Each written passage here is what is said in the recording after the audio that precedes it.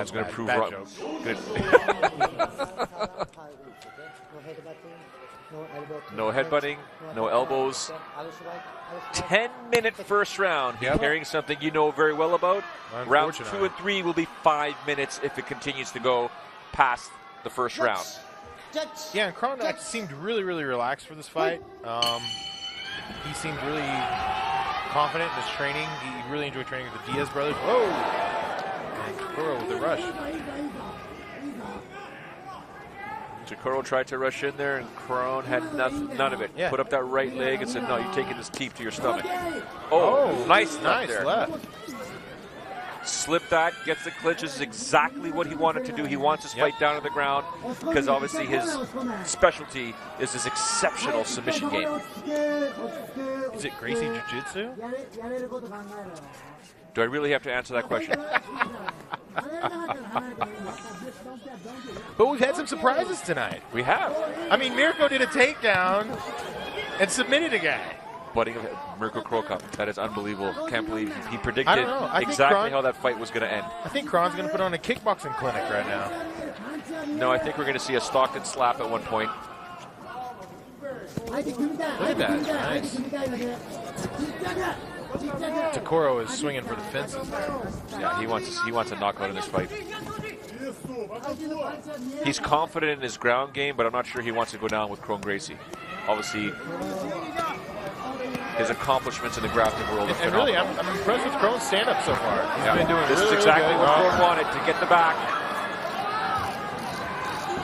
8 minutes and 35 seconds to work with on the ground. He's already got 2 hooks in there. Yeah, not traditionally where you want a Gracie Jiu-Jitsu practitioner. No.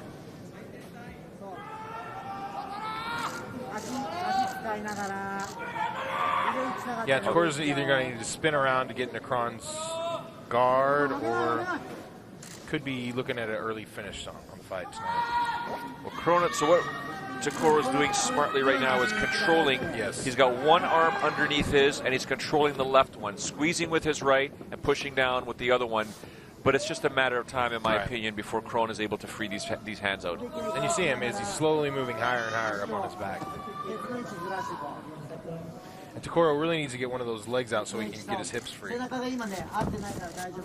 one. Now he's going to play the 2-on-1 game. Oh, old school.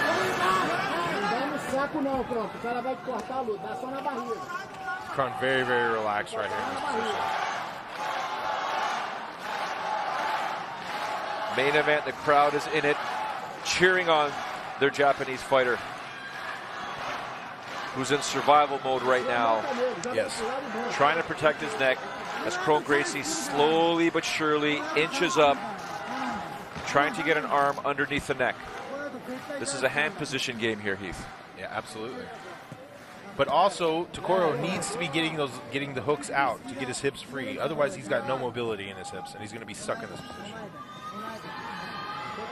So not only does he need to be concentrating on keeping the arms away from his neck, he's got to start getting his hips free by getting Kron's legs out from on top of his hips.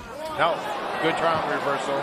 Good job there by Tokoro. We'll look for the triangle choke Kron here. is definitely going for the triangle, or arm bar, actually. There's, you're right. He's spinning off there to his left, trying to get positioning for the arm, which is actually underneath. Yes. The officials outside better watch out here because Kron will keep striking. It might hit them.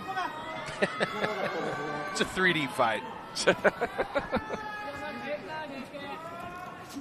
Yeah, and actually in this position, if Tokoro will just sink his hips in, try to keep pressure back on Kron so Kron's not able to extend, he could look for a referee restart here. The referee is stating you are allowed to strike the back, but you can't strike near the spine. Correct. Yeah, Tokoro really should start opening up with his right hand. Kron's face is right there in the armbar. Tokoro's also trying, if you notice, it looked like he was trying to get back onto the back. Right. And Tokoro needs to keep driving his head down so that, there you go. So what Kron's wanting to do is to get his right leg over Tokoro's head to separate it and go either to an armbar or possibly an omoplata. We are approaching the midway point of our first round. 10 minutes, first round. There's Tokoro, able to get out there, up kick there by Kron Gracie.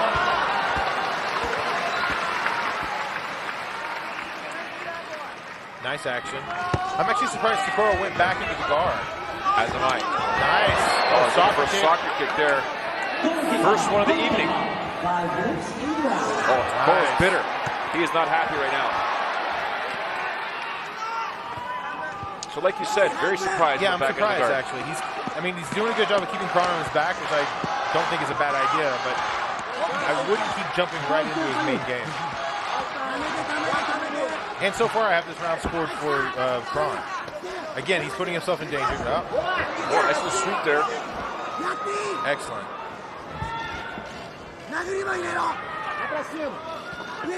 Yeah, it seems like Tokoro's actually trying to go for a leg lock. Good job by Kron keeping that left leg extended. Absolutely. Good pass. Look at that. It was virtually effortless there. Like, I mean, he just kind of faked left, faked right, right to the left. Absolutely. Right, boom, gets the back now again, full two back hooks in. in. And back where we were. And now he's got 4 minutes to work. Looking for a rear naked choke. And this is where Tokoro again plays the hand game, the chess match with the hands. Positioning is so important here. Yeah. And you're seeing Kron doing such a good job controlling his hips with his legs. It really can't be overstated.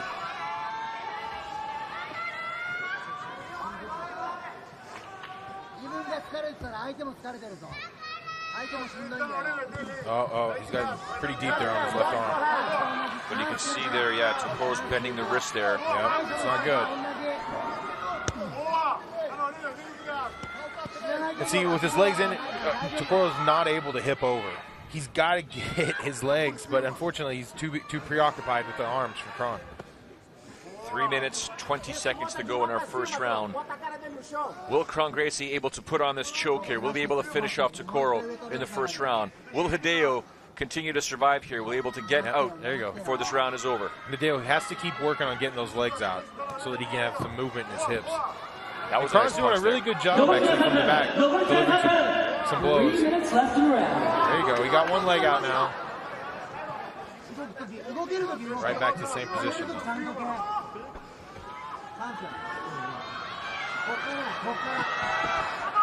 trying to turn in, turn in. Right back to it. Yeah. At that point there, Kron made the decision to climb as opposed to continue. And he was able to stabilize that position there. I mean, this is where Kron wants to be. This is his bread and butter. Yeah. And there you go. Here comes the armbar. Nope. Good job by Tokoro. Nice stomp. Foot stomp. That hurt.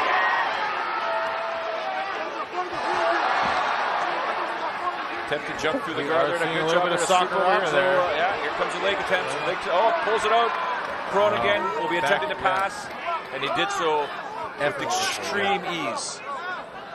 Why can't I do that in training? And take the back again with the hooks.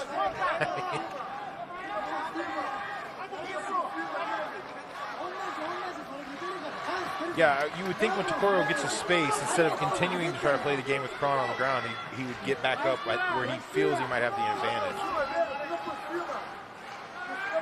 And this is so taxing for the guy on the bottom. He's exerting twice as much energy, twice as much conditioning as Kron is. Oh, minute and a half. Yep, minute and a half to go here in the first round. He's got to get that arm down.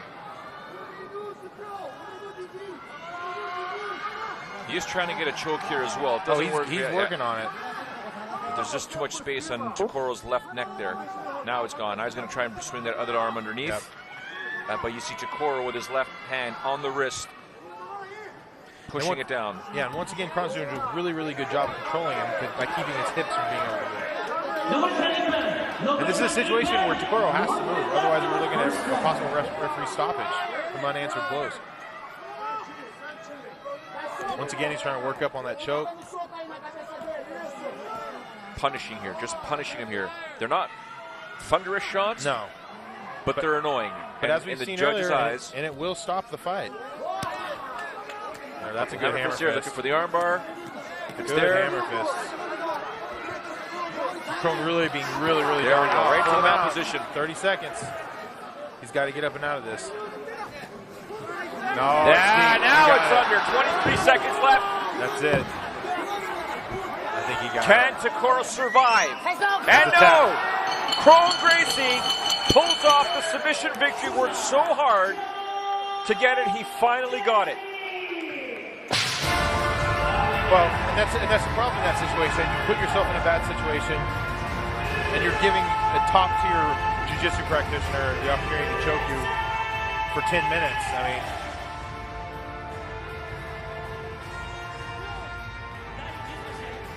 Kron Gracie with the rear naked choke. Just a fantastic performance. I mean, it was a chess match with the hand positioning and what he was able to try and do. And listen, you got to give Tokoro credit. He did a fantastic job defending it for a very, very long time, right? These are the kind of rounds that Gracies have always wanted. Well, technically speaking, they've never wanted rounds. They've just wanted unlimited time. Correct. But in a 10-minute round, giving a jiu-jitsu guy like of Kron Gracie's lineage and Kron Gracie's skills and ability, sooner or later, he's going to get the positioning that he wants. He's going to get the submission that he wants, and he did so tonight. Well, yeah, and I don't understand why Tokoro kept playing that game with him. He had several opportunities to get up, get away, but when he did it, he didn't take it. He put himself right back in a situation where Kron was able to capitalize. It was a great match for me. I knew it was going to be a tough match. This guy has a lot of experience, and I knew I had to be ready. I trained very hard for this. まずはですね、対戦相手となってくれた所秀夫選手に敬意を表したいと思います。これは大変厳しい戦いになる、タフマッチになると予想していました。彼は非常に経験豊富な格闘家であるので、そのように考えていたわけです。ですので、たくさん準備をしてこの試合に臨みました。I'd like to thank Nick Diaz, Nate Diaz, all my team at Kron Gracie Jiu-Jitsu, George, my dad, my whole team over here, the Sink family in Okinawa, and I'd like to thank everybody who's helped me along the way. You guys know who you are. Thank you very much. それからこれまで自分を支えてくれたそのチームのメンバー一人一人に感謝したいと思います。自分を柔術の道でしっかりと鍛えてくれた人たち、先駆者たち、それからジョージ父、その他沖縄でも自分に力を貸してくれた人たちがいます。彼らの応援は本当に力になりました。ありがとう。